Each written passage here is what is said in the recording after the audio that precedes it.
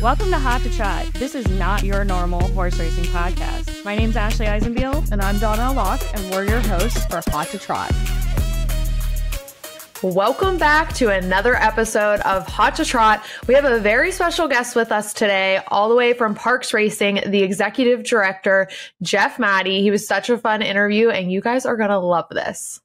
Yes, he gives us all the behind the scenes on horse racing at Parx, what it takes to be an executive director, and all the events that are going to be coming up in the next couple months. Spring is here, so you know what that means. More live racing at Parx, of course. The PTHA would like to invite you to come out to Parx Racing on Kentucky Derby, Preakness, and Belmont Day for live racing. Bring the whole family to enjoy the races, family fun, and of course, watch the thrilling Triple Crown action happen. First post is at 12:40 p.m., so don't miss out. Head on over to Let's Go Racing Parx for more information.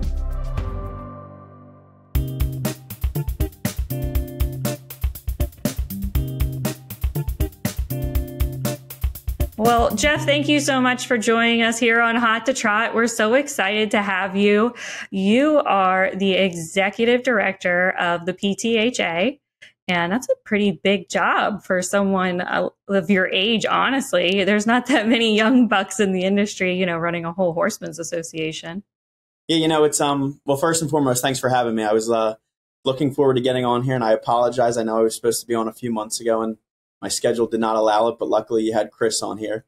But yeah, no, I was able to get this job a little bit over 2 years ago now. And, I couldn't do it without my team. We have our director of operations, Vicky Mangini. We have Danielle Montgomery, who heads up our Turning for Home program, Diane Day, who heads up our tax shop. And I have a great board of directors and a great president in Bob Hutt. So it's a big undertaking, but it's a team, and our team is ready to go to bat every single day. I love that. So you also grew up at the racetrack and going to Parx with your family. Tell us, how did you really get into the industry, and did you kind of know your whole life that you wanted to be in horse racing?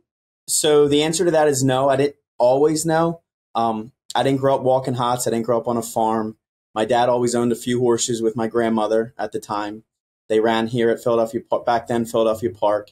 They ran over at Garden State Park, and my dad took me to the races. I'm in a lot of win photos, from an early age. I didn't really fully grasp the concept of what horse racing really was, and I wasn't living and breathing it every day. But my dad took a little break probably in the mid-'90s. And then the early 2000s is when I was coming of age. And then obviously Smarty Jones. My dad had a few horses here at Philadelphia Park at the time when Smarty was on his Triple Crown quest, and obviously when he captured the Roses. And just being here at Philadelphia Park along the rail, not only seeing my father's horses, but seeing Smarty Jones, that's sort of when I really knew. So I'd say, 13 years old, I knew that this was something I wanted to pursue. Obviously, I wasn't really thinking about a career at the time, but it was just hey, every Saturday morning, there's no place I'd rather be but Philadelphia Park. After training, my dad and I would, go out to a diner or just grab breakfast and talk about, where our horses are going to run. We'd bring the trainer with us, and it was just a really neat experience. So yeah, I'm not really on the hands-on approach side of racing. Fast forward, in college, I really started to grasp the business concept. I was lucky enough to be hired as Joe Bessicker's racing manager right out of college. And when Joe hired me, he's like, hey, do you want to manage a few of my horses? Now, a few could be 6 or 10 or maybe even 20. But when I stepped into my job with Joe, he had 150 horses in training. So his definition of a few is probably a little different than mine. But it was just being thrown to the wolves. And I think that made me more capable of what I do now, because I understand all the logistics and all the hurdles that our trainers and owners face, not only here to race horses at Parx, but throughout the country. When I managed Joe's horses, we went from New York to Philadelphia to Penn National to Gulfstream to California. So I understand all the challenges on a day in and day out basis. And I think that really provided a great foundation for what I do here every single day at the PTHA. When you say managing, what all does that mean? What all were you in charge of with those horses? So I was in charge of everything from, managing the spots for the horses. Obviously, we had very capable trainers at the time, but I would look through condition books, pick out spots.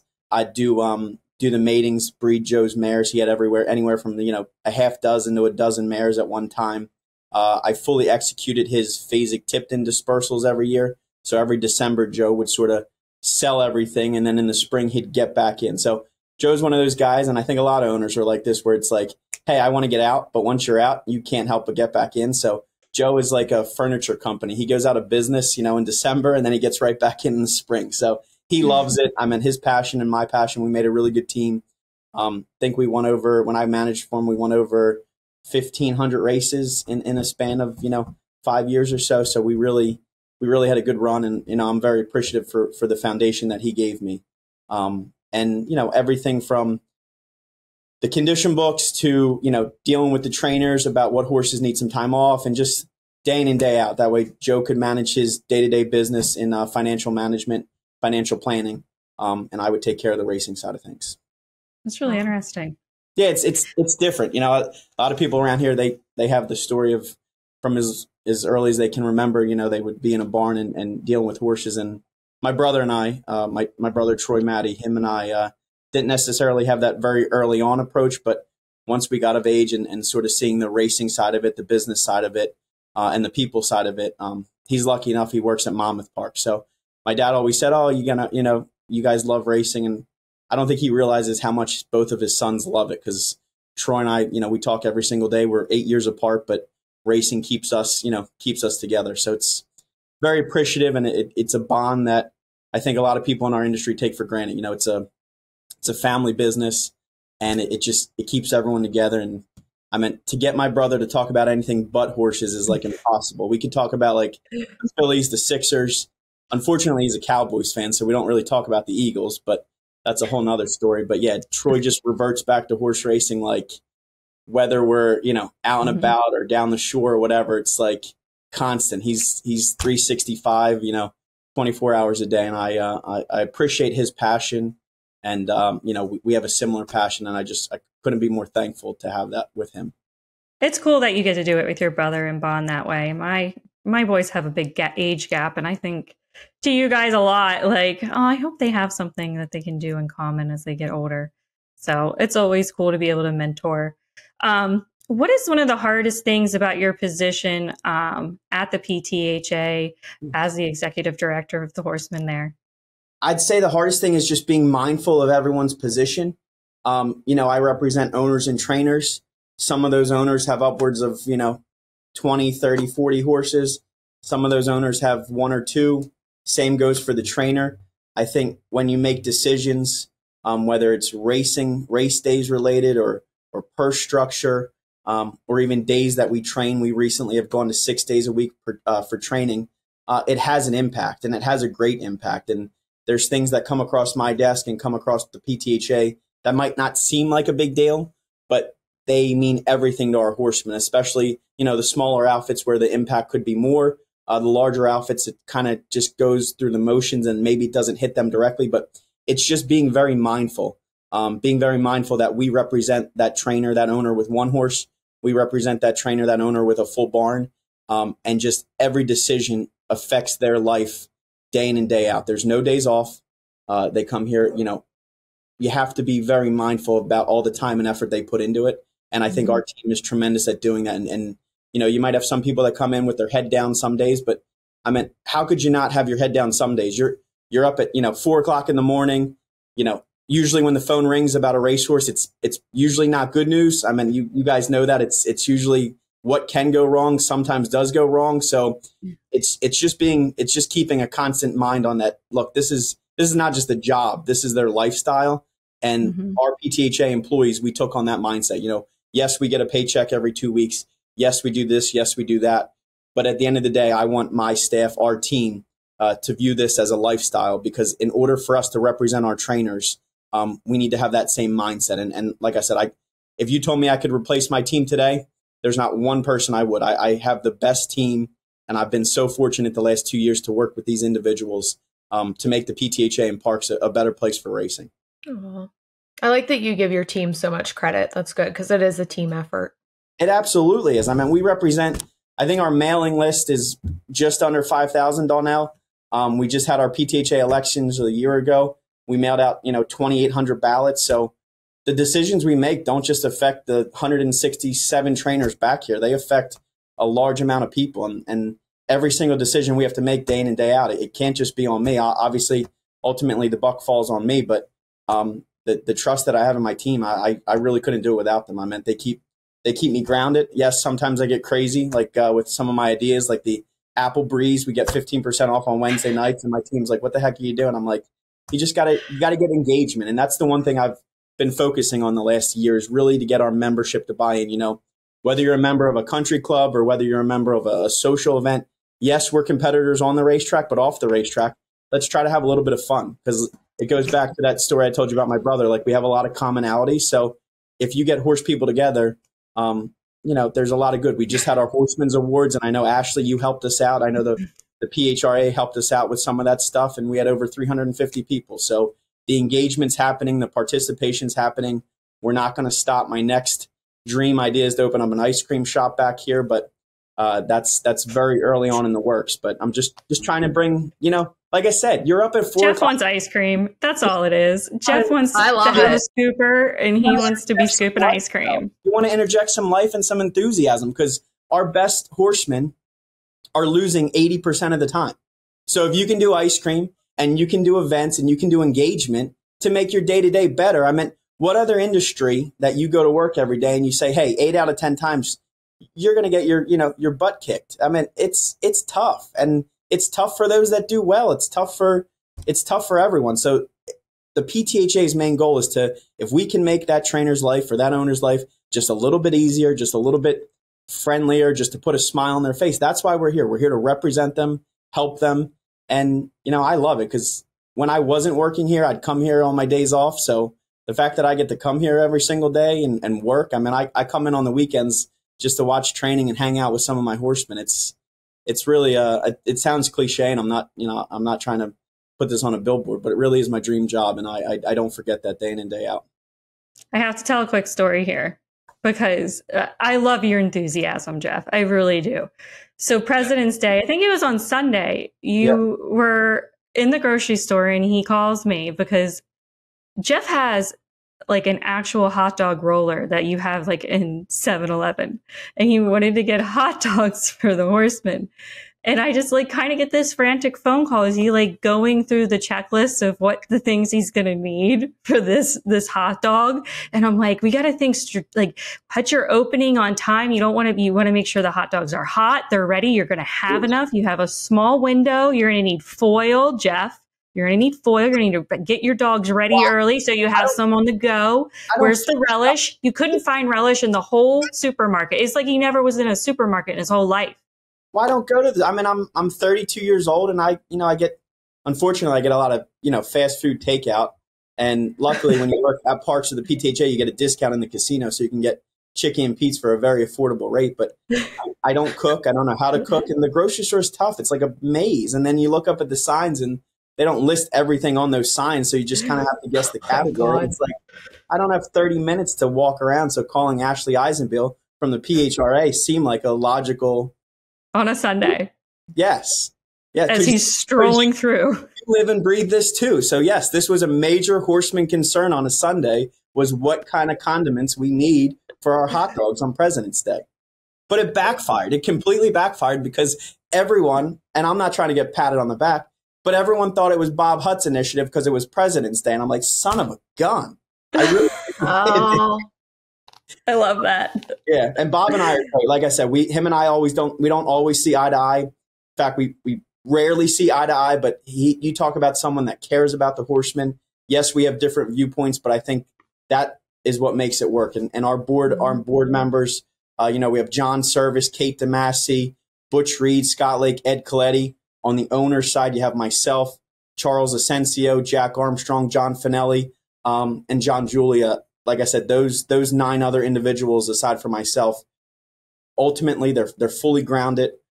They know what needs to be done. They know their responsibilities on our board, and yeah, we're moving forward, and there's not a better board I could ask for. That's great. So you own horses now. You actually have a stable with your brother, 3M's Racing, right? M3 Racing, and I always get a lot of slack for that because my mother is heavily involved in our lives. So it's not like, it should have been M4, but I like the sound of M3. And yes, my brother, my father, and I are very much into it. My mom loves the whole racing thing because when the guys are at the track, she can be left the heck alone. So that's what she loves. You'll catch her on Saturdays at Monmouth Park, though. She does love Monmouth Park. But yeah, that's sort of, it's the three guys in the family. But yes, our mothers, I owe everything to her. You know, she really kept my brother and I, both of them have. My mom, you know, she was the one that kept us on the right track in school. And ultimately, both positions my brother and I are in. Huge gratitude to both of our parents, but especially our mother. Our dad, we got the racing side of things from him, the sports side of things. You know, my brother and I played a lot of sports growing up, so both of them very appreciative of my parents. And I sometimes you kind of forget it for a second, but every chance I get, I try to get them both to come out to the track, whether it's on Father's Day now that we run, on Mother's Day. My mom and I do the Parx Racing breast cancer walk site. Again, they're huge influences in my life, and forever indebted to them. Jeff, since you grew up around the racetrack, what is your favorite memory in racing? It's actually an easy one, and it's not a winning one. It's actually a second place one, but it would be the 2022, my first year as executive director. We had a horse in the Turf Monster, a race on Pennsylvania Derby Day. It was a grade 3, $300,000 turf sprint. And I have a horse with Brandon Culp named Boats a Rockin', and it's something that I'll never forget. Yes, we didn't win. We ran second. It was my family's first graded stake race. But it's something I'll never forget. Hopefully that gets replaced by a memory of maybe winning a graded stake one day. But I love that horse. You know, he's a fan favorite, and we love him to death. So that's by far my best memory, to be able to participate in our biggest day and run second. It's a moment, you know, when my brother and I embraced after the race. It's a moment I'll never forget, and it was just a pure joy. And I can't imagine winning it. If I were to win it, I think I don't even know how I would react, but it's something I want to build off of, and it's a memory I'll never forget. I love that horse. We actually made him a little call out. If you watch our Wager Warriors commercial, when we were making the bet, the young lady who was placing the bet goes, Boats a Rockin's doing pretty good. Yeah, so Brandon Culp and Haley Hool, they do a great job caring for that horse year in and year out. And he's been a model of consistency, and that's only because it's a reflection of Brandon's training program. He really knows what he's doing. I'm lucky to call him a friend, and I think he's one of the best trainers at Penn National. So I'd stand behind Brandon, you know, every single day of the week. That's awesome. So that's your favorite horse, isn't it? Yeah, Boats a Rockin'. I got him when he was young. I named him. His sire is Red Rocks, and I was trying to play on that theme. So Boats a Rockin', and the guy at Laurel said, "When the boat's rockin', don't come a knockin'." So he's a neat horse, and we're lucky to have him in the barn. Oh, so you still have him to this day? Still have him. Yeah, he just started back in training. He ran second in a stake at Aqueduct in November. So we're shooting for a couple stakes, and I don't know, maybe I'll get crazy and, you know, you circle the Breeders' Cup Turf Sprint next November, and you work backwards from there. It's probably a trainer's nightmare when you have an owner that gets a little crazy, but I mean, you got to be a little crazy to own horses. So why not shoot for the best? So we're gonna keep that. I'm gonna keep that toward the front of my mind. I'm sure Brandon probably not on his mind at all, but I'll kind of work it into our schedule. We'll see. But he's got to prove a couple things to us this summer, and I think he's up for the task. So if he does that, maybe we'll take some shots at the end of the year. Awesome. Well, we can't wait to see. Yeah, no, I appreciate it. I hope you guys get a chance to come out to Parx a couple times this year, because like I said, we're really excited for what we have on deck from a PTHA Parx Racing standpoint, and we couldn't do it without you guys. How many horses do you guys own, and do you own all of them together as a family, or do you have any by yourself? I have a few. I think we have 8. Yeah, we have 8, Donnell. It's a combination of my father and I. My brother has 1 or 2, and then some of the trainers that we use. I like to own a horse 50-50 with a trainer. I just think it makes the partnership better. It gives them an opportunity to have a bigger stake in the horse than just the 10% trainer fee, and it really kind of, you know, limits the expenses should you claim a bad one or maybe get a bad one or winter racing, we have a lot of cancellations. So just sort of at my point in my career, in my young 30s, I'm not trying to have a huge training bill every month. So I'm just trying to limit my expenses and have a little bit of fun with it. So I think partnering with the trainers is really something I like to do. It gives you all the action, all the fun, and then it limits your expenses to some extent. Has there ever been an opportunity for you to buy a horse that you passed on that you're now like kicking yourself that you should have gone in on that horse? I'd say the answer to that is maybe no for that, but there is a horse that I ran in a maiden 10 claiming race who is going on to make about $360,000. And she ran yesterday here at Parx. Her name is Beach Days, Jersey bred. And it's tough to watch, especially like sitting in my office, watching my racetrack and seeing a horse that I put out there for maiden 10. But Farrell Mann trains her, and I couldn't be more happy for Farrell and the owners. But yeah, I wouldn't say I missed an opportunity to buy one, but I sure as heck misjudged talent at an early age for her. But I think if you're in this game long enough, you're going to have the ups and you're going to have the downs and you're going to have the gut punches. And yeah, I mean, it's not stellar on a Wednesday afternoon watching her run second in a $55,000 allowance race. But hey, we move on. You can't, if you could predict the future, I think we'd all probably have different jobs, if probably no jobs, with, Powerball numbers and all of that. So yeah, I haven't missed an opportunity to buy one, but I sure as heck have maybe missed an opportunity on keeping some of the ones that I had. That's the name of the game, sadly. Yeah, it's what, 97% of our races are starter or claiming races. It's the bread and butter of what our track does. So you have to run them where they can win. And sometimes when you run them where they can win and they jump up and win, yes, that's great. You get a purse. But if you lose the horse and now that horse has all that confidence going into their next race for their new connections, I mean, you can't really put a price on that. Yeah. Do you consider yourself an annoying owner? Like, how hands-on are you? Are you calling your trainer every time you're racing?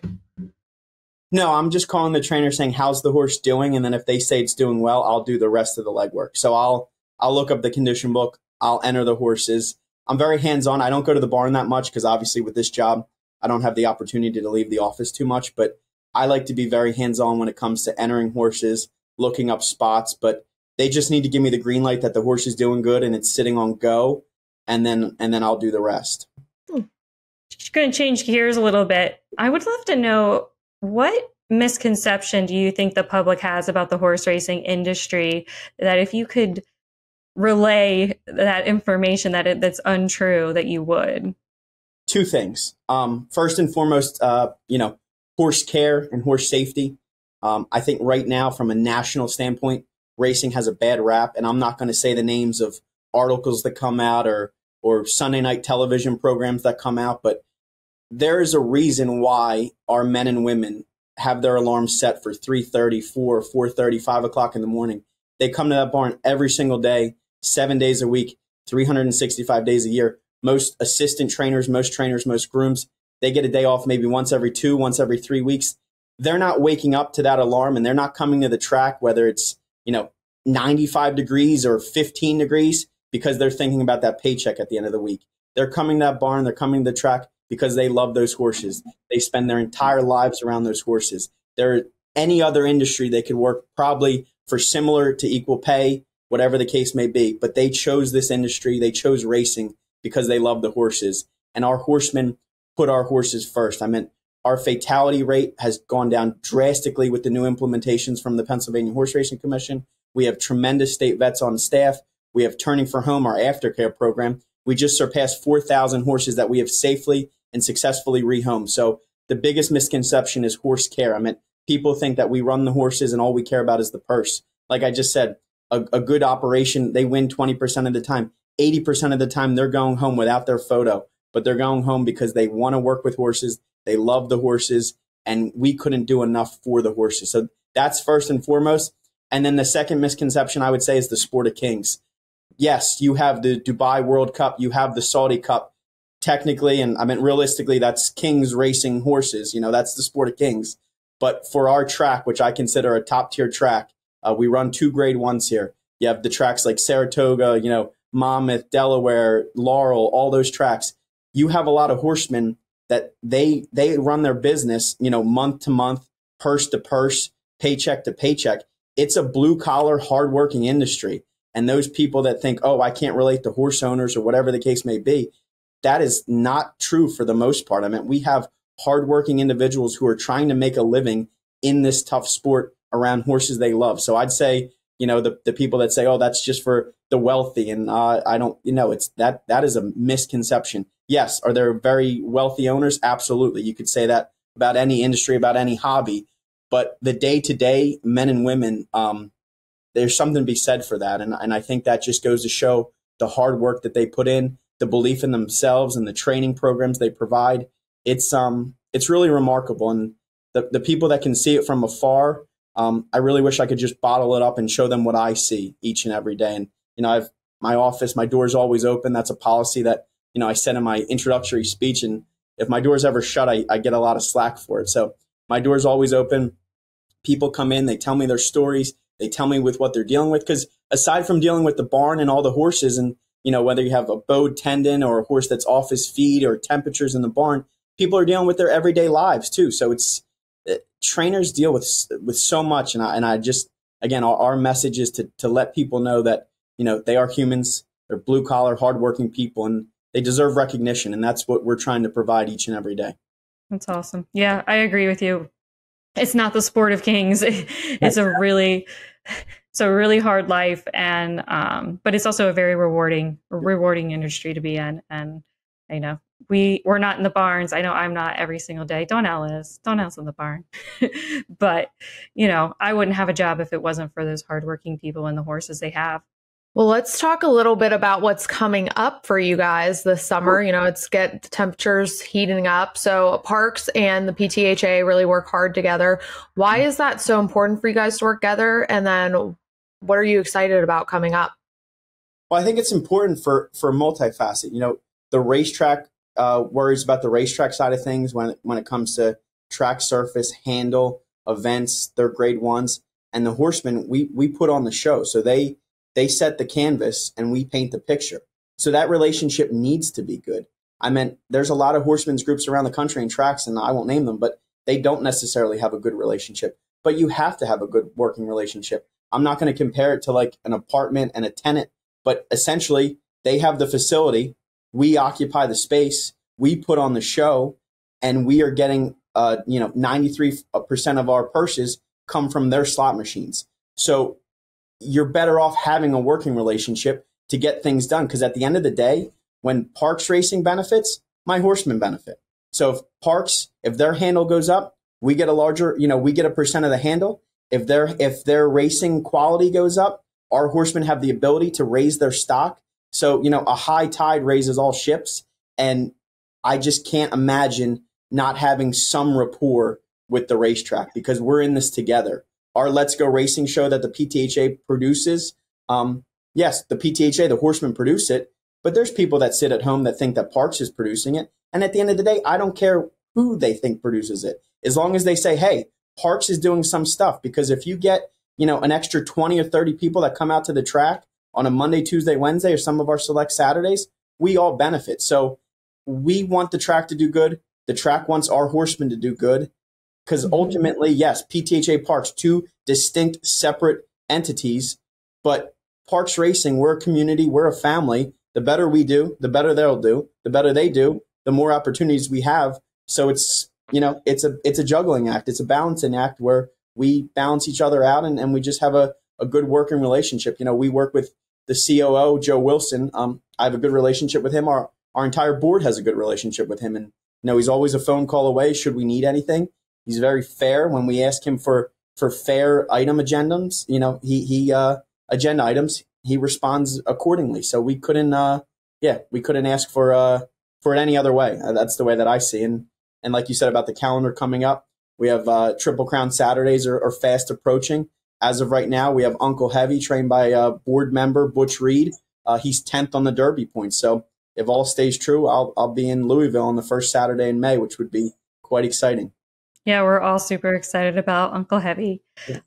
So your track, I love your track. It's one of my favorites, just because I want our listeners to know if you were making your way out to the, Philadelphia, Bensalem area, make a pit stop and check it out, especially on a beautiful day, because you have the picnic grove, and not a lot of tracks offer that. I know almost all of my favorite thoroughbred tracks offer some kind of like outdoor seating ambiance, some shade, some trees, and you guys have all of that in your picnic grove, and it's just a fun day for the family. You have a whole jungle gym outside there for kids to play on, and it just makes for a great family day. And I know you guys have been working really hard on coming up with more events and stuff in the summer and the springtime to bring people out.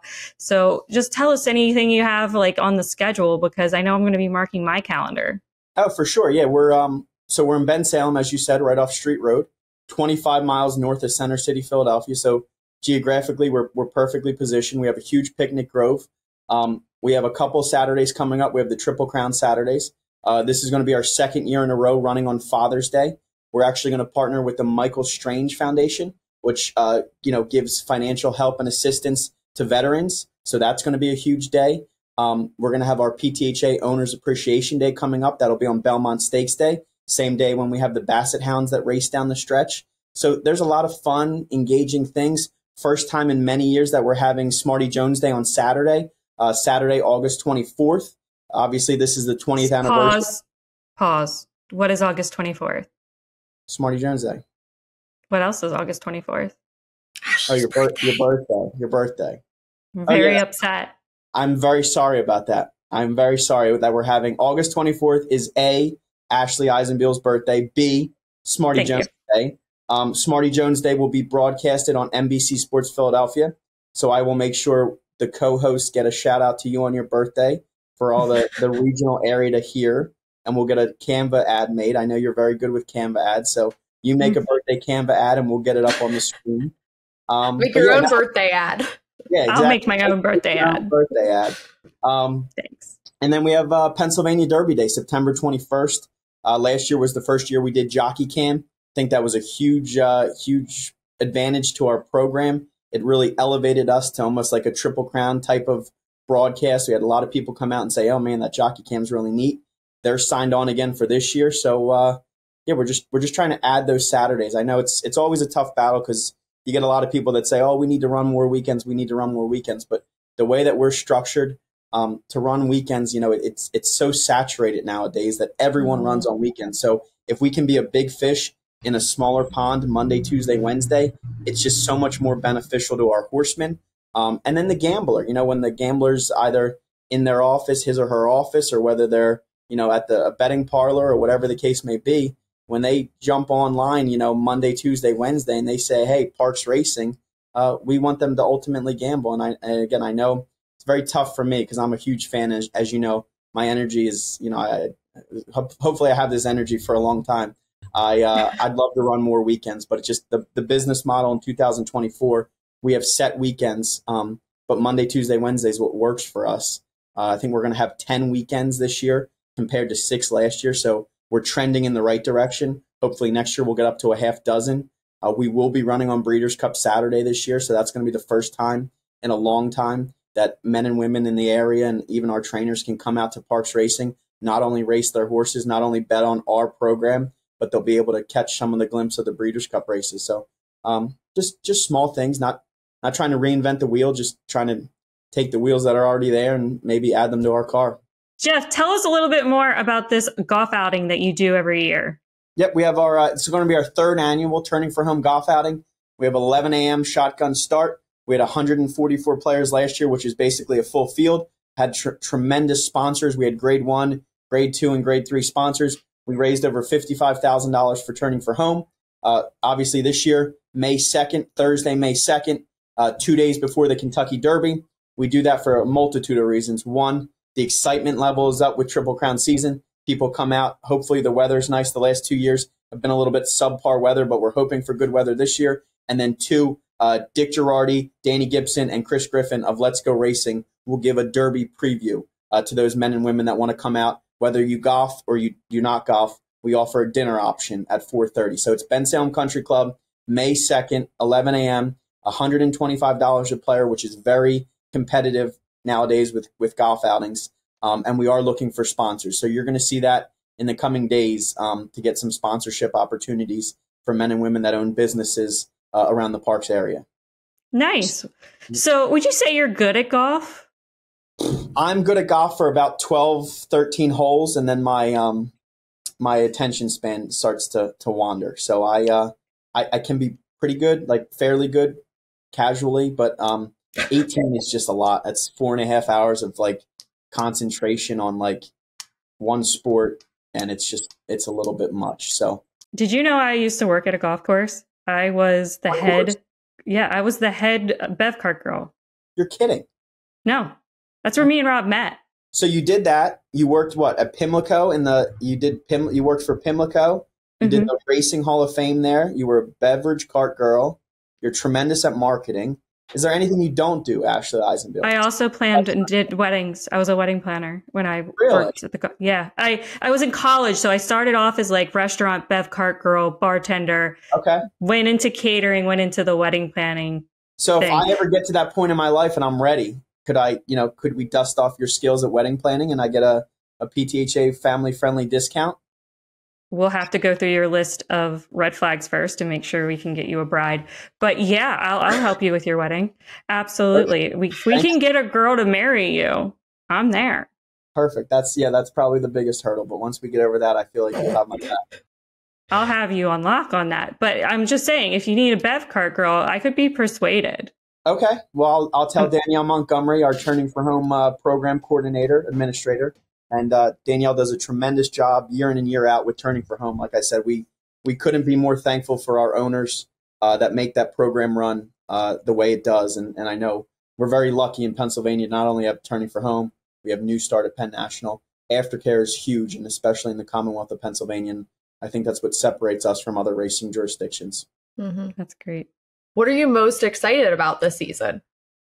Pennsylvania Derby Day. I mean, how could you not be most excited about that? We run 2 Grade 1 $1 million races on Pennsylvania Derby Day. We have a tremendous stakes program throughout the card. We're on NBC Sports Philadelphia throughout the afternoon. We have Lafitte Pinkai who comes in. We have Maggie Wolfendale. We have our own Dick Girardi and Danny Gibson. Chris Griffin now, recently added to our team. Bruce Casella. I didn't fall in love with racing because of the Kentucky Derby. Or I didn't fall in love with racing because of going to Saratoga in the summer. I fell in love with racing because I went to the Pennsylvania Derby. So now that I get to be a part of it year in and year out, I have it marked on my calendar. Yes, I have to work that day, but if I wasn't in this job and no matter where I would be, I'd be at Parks, Saturday, September 21st. So that's an easy one, Donnell. We look forward to that day each and every year. And hopefully, 2 years ago, we reached a record handle over $18 million. Last year, we obviously had some scratches because we had weather. Unfortunately, we had some poor weather, but we were able to handle it just fine. But I hope we surpass that 18 million in handle this year because we're all systems go. Put it that way. It's kind of funny that your highest handle was my first year at PA Derby. That was when I started. People ask me why I was the highest handle, and I gave them a couple reasons, but Donnell Mock was not one of them. But now that I backtrack, I think that probably was number one. Yeah, it would be Donnell. I guarantee it. Because it was my first one, but I'm probably like 8th or 9th on the list. But yeah, if you take the top spot, I'll settle for top 10 if you want to agree to that. I agree. That works for me. Works. Perfect. Man, that's still the Derby that I face planted at the finish line. I love that day. That's right. A day that will live in infamy. It will. Well, you guys are coming Parks. out this year, right? You come out the Thursday or Friday before, and we make a little trip for the PHRA. We really appreciate, a day like that. It's all hands on deck, and I just want to take this moment to just say, between Ashley, Donnell, Jalen, and Pete Peterson, obviously the PHRA is integral in making this a successful day because it is on hands on deck. You guys do a tremendous job throughout the year getting the racing message across the Commonwealth of Pennsylvania and even far beyond that. But we can't thank you enough for your time and efforts, not only on PA Derby Day, but all 12 months of the year. Oh, you're welcome. Thanks for sucking up. Your teacher's pet today. True. I mean, I need to help you out a little bit because if I have to go to the grocery store to do more hot dogs, I got to know what to get and where to get it. Oh, you're a hot mess some days. It's all right. We love you, Jeff. Tell our listeners where they can find information about all these events you're talking about and times, everything Parx Racing. So you can go to parxracing.com, which is run by the racetrack. You can go to letsgoracingparks.com, which is run by the Horsemen's Group. Obviously, Let's Go Racing Parks is our television show every Saturday morning, NBC Sports Philadelphia, 10 o'clock. And then you can go to patha.org, PATHA.org. Patha.org is more of membership driven. So if you're an owner or trainer related to pension, healthcare, race days, you name it, you can find that on Patha. Let's Go Racing Parks will have all the fan engagement. So if you're a fan, you want to know when the gates open. We never charge for parking. We don't charge an admission, so you don't have to worry about that. Come one, come all, and you can find that on letsgoracingparks.com. Well, thank you. We'll be there. We're excited.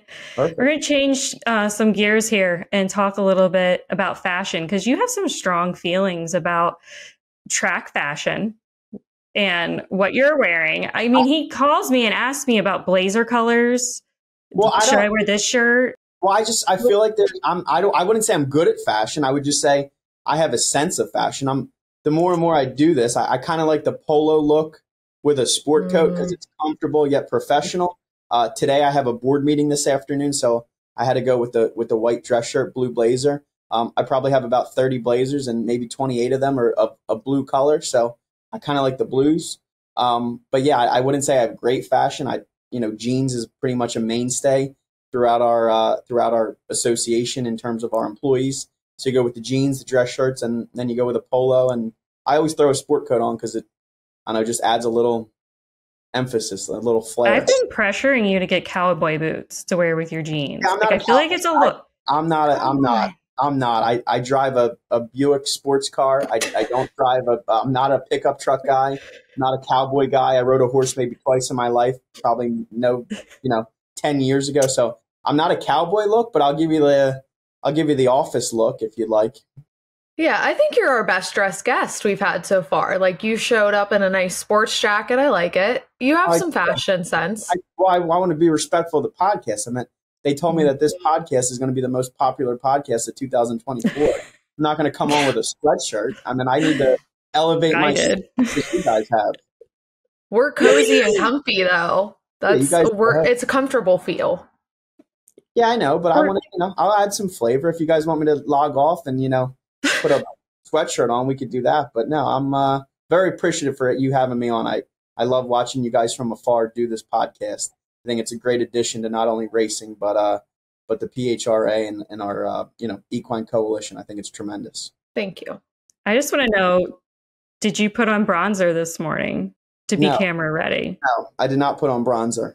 I did not put on bronzer. You have to tell anything?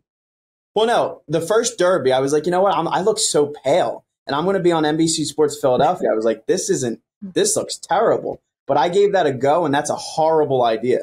Because, you just get darker each passing hour. Like, luckily, I was on NBC Sports Philadelphia, 2 o'clock, because come 5 o'clock, I was like a pumpkin. Like, you can't do that at all. Like, Bruce was joking the one time. The first time I was on Let's Go Racing, he's like, oh, are you going to, prepare? I'm like, prepare? I said, I know what I'm going to say. He's like, but are you going to, fix yourself up? I'm like, yeah, man, I'll do my hair and all. But the whole camera thing, it's a lifestyle. And a lot of that I'll just turn over to Chris Griffin because that's his area of expertise. I don't necessarily love being in front of the camera. But yeah, it gets a little nerve-wracking. I mean, Donnell, I know you do some great spots on, national stuff with harness, and even our PA broadcast day. I know you made an appearance. I give you guys a lot of credit because you're cool as a cucumber. I get a little nervous. You're doing a fabulous job. I just love the fact that he purchased self-tanner and tried it. You can't, you had to research. Those news broadcasters, they're all make-upped up. So I'm like, you know what? If I'm going to make my debut, we're going to go out swinging. And unfortunately, like I said, it kind of worked out, but we're just going to go with the natural look. I think maybe a week or two before PA Derby this year, maybe I'll just shoot down to Fort Lauderdale and get do the natural way of doing things. Yeah, you got to read the self-tanner because it does darken I don't like self-tanner. I refuse to use it. No, it's like leaving chicken nuggets in the oven. You just keep getting more and more dark. I'm like, crap. I'm sitting in my office thinking, man, this is not going to go well. Jeff, we're ready to put you in the hot seat. I'm I'm nervous to answer, but I'll give it a go. All right.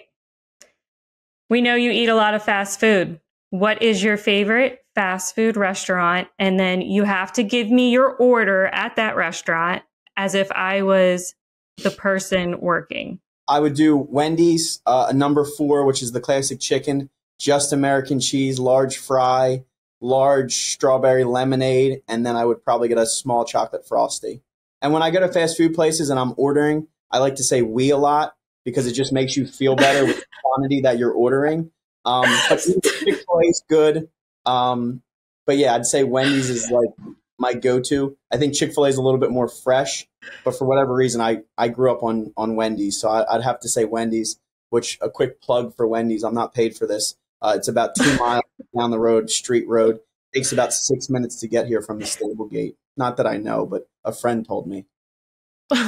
I hate your order. That sounds absolutely horrible. But I do like the "we" thing because I always take my dog with me when I order food, and I'm like, oh, we're splitting it. Yeah, exactly. And then you like pause. You're like, I'll take a number 4, and then you pause. You're like, and we'll take another number 4, but just the sandwich. Like, okay, cool. Like he or she's like, okay, they probably have a car full, and then you roll up to pay, and it's just you. But it's okay. Everyone judges people nowadays. Yeah, you're like, oh, the kids are at home. Yeah, exactly. We'll take nuggets too. Can I add nuggets to that? Had a stressful day at work. Okay, so Ashley says you're a Housewives fan. Do you have a favorite franchise? Whoa, okay. Time out. I don't watch Housewives. She asked me if I know anything about the Housewives, and I said I once talked to Teresa. And the only reason I talked to Teresa is because a good friend of mine runs a limo service in North Jersey, and Teresa got in the car as I was on the phone with him, and he then put her on the phone, and I said hello. We did not talk much, but I did get to say hello. But Below Deck, I have watched that a few times. I kind of like that show, but not a housewife show. Oh, that's cool to talk to Teresa. I'd be telling people that all the time. Yeah, I mean, it's not top of my list. I'm in top of my list. Actually, side note, this is what I get judged for a lot. I won a high heel race back when I was 18 years old down the shore. So it was a high heel race. Do you have pictures? I do have pictures. I want them in Avalon, New Jersey for ovarian cancer. And it was a 100-yard dash in 4-inch heels. And that's probably my claim to fame. It used to be on the resume early in my career, but when I applied for this job, I sort of removed it. But I always have that in my bag of tricks. We are going to have a high heel race to raise money for Turning for Home. That's considered done. I love it. Considered done. I probably won't participate just because. No, you will. I get a lot of crap from my horsemen now about how I dress and what I eat and all. I don't want to add that to their arsenal about watching their executive director run in high heels. But if it's going to raise money for Turning for Home, I'll do it. We're doing it and you're running. Deal. I'm impressed. I can't even walk in heels. So the fact that you won a race, I'm extremely impressed. Yeah, I guess talent's talent, Donnell. So you just, some of us are blessed. I guess so. Damn. What is the first thing you would buy if you won the lottery? Oof. I'd buy into probably one of the Derby contenders. Yeah, I'd buy into one of the Derby contenders for sure. I'd love to.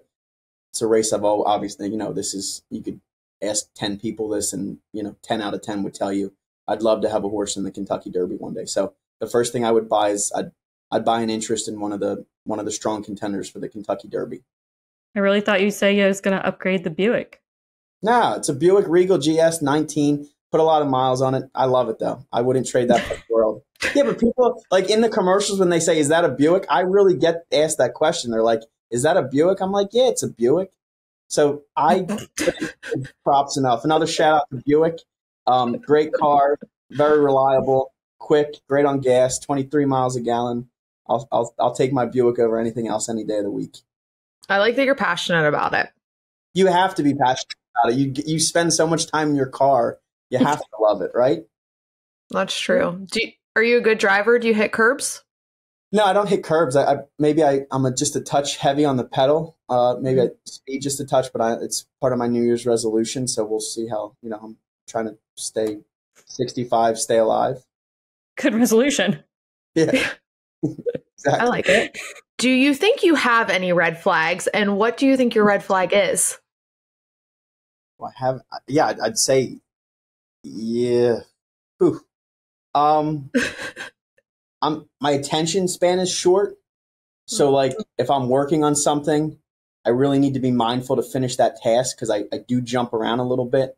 I get a little distracted. Ashley does it. I get a little distracted by the shiny objects.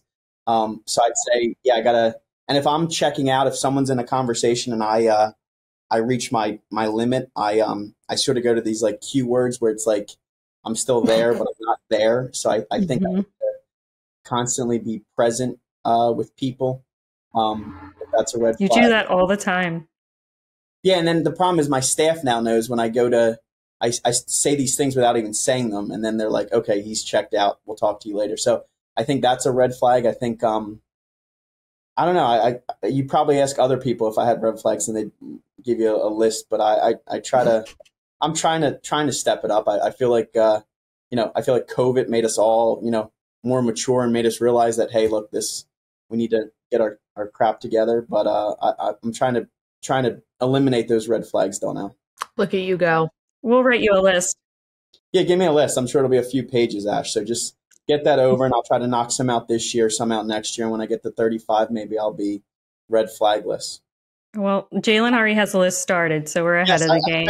I figured Jalen. I don't trend that well with Jalen, so tell Jalen I will continue to be better. Fantastic. She'll love to hear it.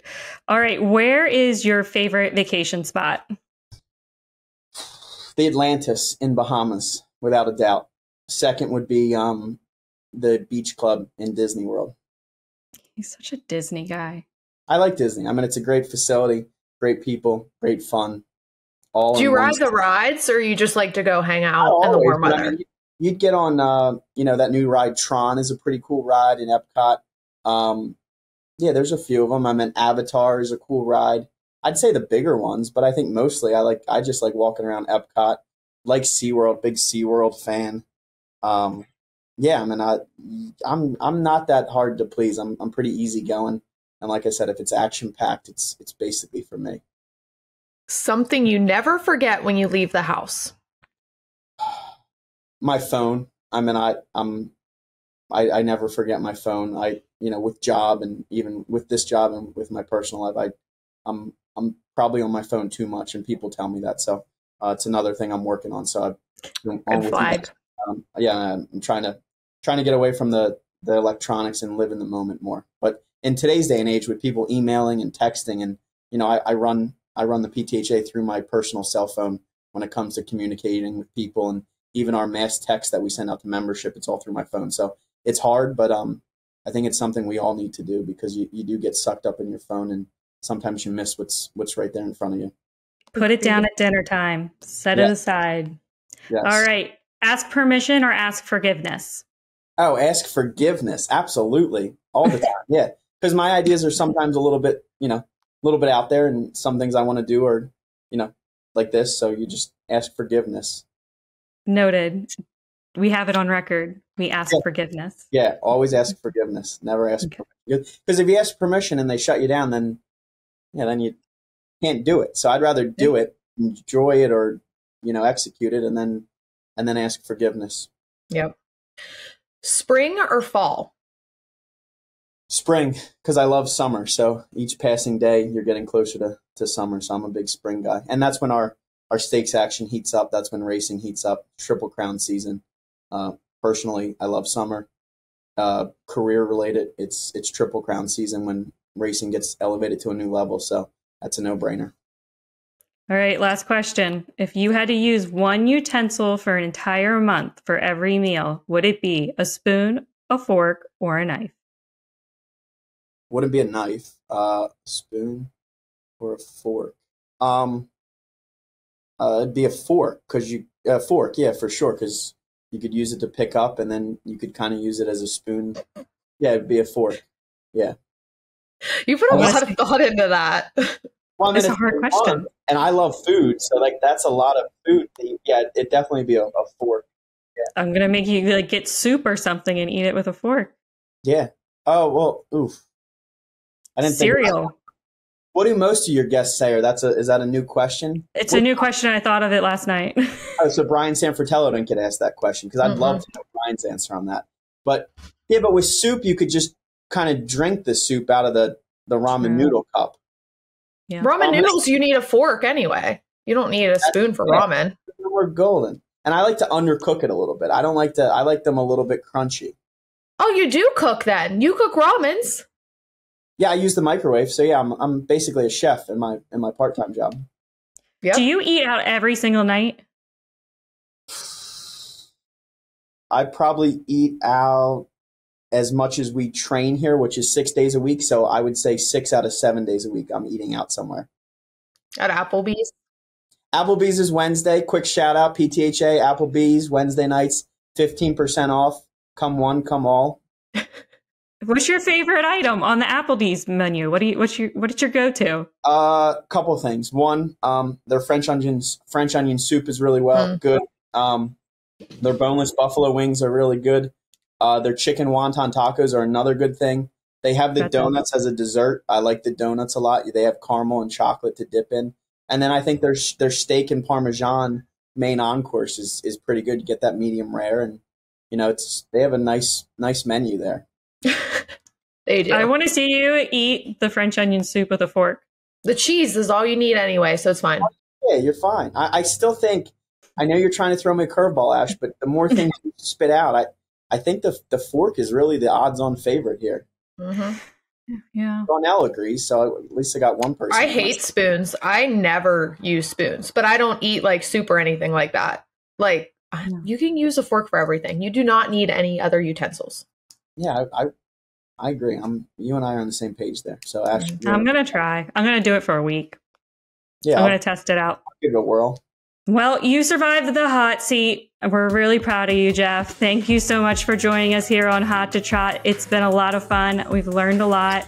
I'm glad I know now your order for Wendy's, and that's probably one of your biggest red flags. But we still love you. We'll be out at Parx this spring and summer, and of course for PA Derby. And thanks again for joining us. No, I thank you guys. Like I said, I know we joke because we have a good friendship. I have a good friendship with both of you and Jalen. But thank you guys for all you do. I know you guys stuck your neck out doing this podcast. It was not something the PHRA used to do or even thought about doing, but you guys took the initiative. And on behalf of the PTHA, thank you for being our voice, across the state of Pennsylvania.